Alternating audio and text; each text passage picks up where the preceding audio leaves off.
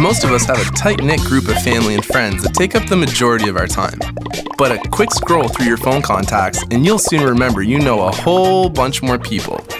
Follow these simple steps to make sure your iPhone contacts get transferred to your new Pixel quickly and easily. Firstly, open your iPhone to check where your contacts are saved. So hit Settings, followed by Contacts. Then tap Accounts, choose your iCloud account, and click the Contacts tab to green.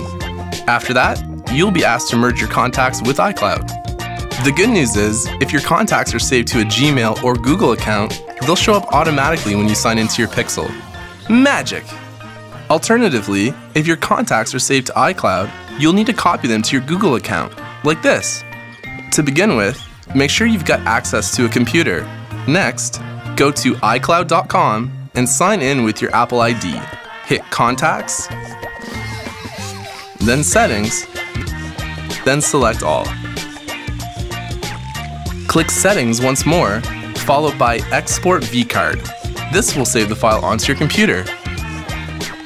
And finally, back in your Gmail account, go to Contacts and Import Contacts. Then click Choose File, select your saved vCard file, and hit Open followed by Import. And that's it! Your contacts are copied to your Google account and will show up in your Pixel's contacts.